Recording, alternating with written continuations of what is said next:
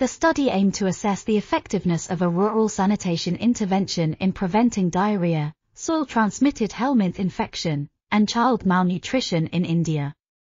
The intervention involved latrine promotion and construction in 100 rural villages, while control villages received no intervention. The primary endpoint was 7-day prevalence of reported diarrhea in children younger than 5 years.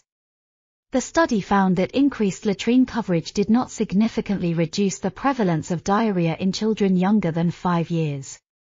The authors suggest that approaches to improving sanitation should focus on achieving uptake, reducing exposure, and delivering genuine health gains. This article was authored by Professor Thomas Clasen, Ph.D., Sophie Boisson, Ph.D., Parimita Routray, Ph.D., and others. We are article.tv, links in the description below.